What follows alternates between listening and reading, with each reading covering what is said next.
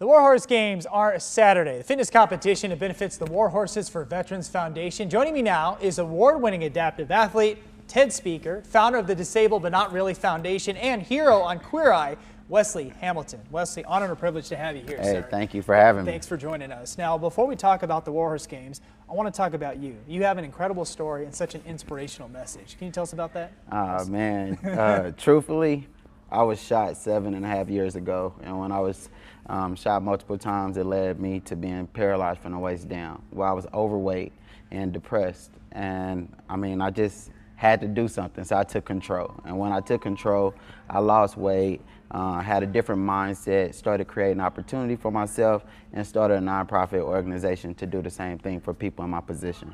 You're so inspirational, and there's no excuses, right? No excuses. And I want to talk about the Warhorse Games Saturday, 7 a.m. right, T-Bone Stadium. Yes. Now, tell us, how did you get involved with that, and tell us what it's about? Oh man, I think that those with disabilities I guess our community is so big, and veterans are involved in that, as well as you have Warhorse for Veterans, which is an awesome organization. So how do we collaborate and partner together to create a competition, an event that is bigger than ever? And that's what this event was. And it was just to empower and show Kansas City that we do have some amazing people here that are doing some awesome things, that are pushing themselves past their limitations.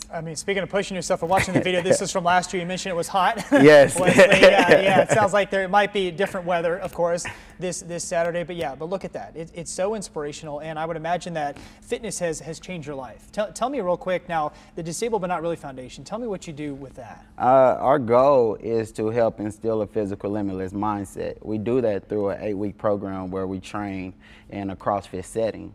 And the goal is just to find a way to help you push yourself. And fitness for me did that. I never was fit before my accident, so everything is new to me. But I've become an award-winning athlete in this position.